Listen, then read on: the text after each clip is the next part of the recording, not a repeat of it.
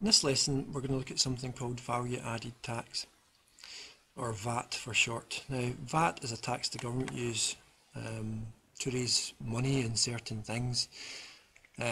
Most items at the moment are charged at 20%. It used to be 17.5%. Some items like heating are charged at only 5%, and items like medicine and school books are only 0%. Now, VAT items include items in some of your shopping lists. You pay VAT, for example, on chocolate, on crisps, things like that. They'll automatically be added onto the price, so you won't notice it.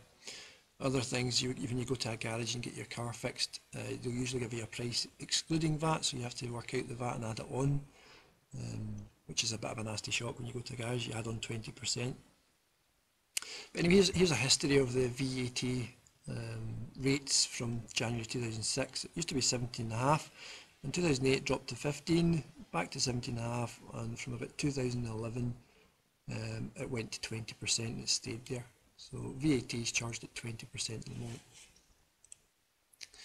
Right, so how would you work out VAT? So let's have a look at some examples.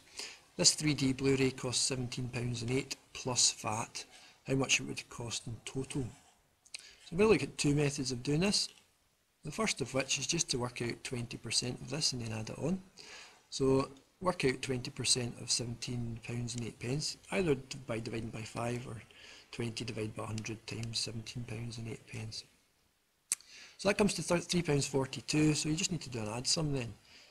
The cost plus the VAT, and the total price you would be charged would be £20.50. Now there's a quick way of doing this.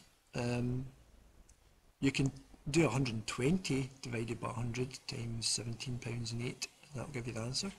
That's taking the 20% and adding it on, so you're really paying 120% of the value.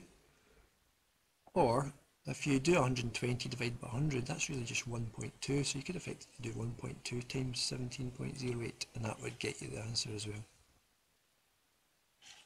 This works for other increases. So if you want to increase by 15%, you could do 115 divided by 100 times whatever it was, which would lead to 1.15 multiplied by the value. But anyway, right, next question. This bike costs £6,165.83, a very expensive bike, plus VAT. How much does it cost in total? So work out your 20%, 20 divided by 100 multiplied by that value, get your answer. Type it in properly into your calculator, and then just do an add sum.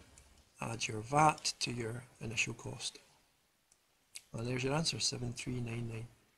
So when you're shopping, just watch out some things. Most things, if VAT's getting charged, it will be included in it. Just watch out for things that say excluding VAT. Sometimes it says EXCL and then VAT, so you need to add on 20% to those items.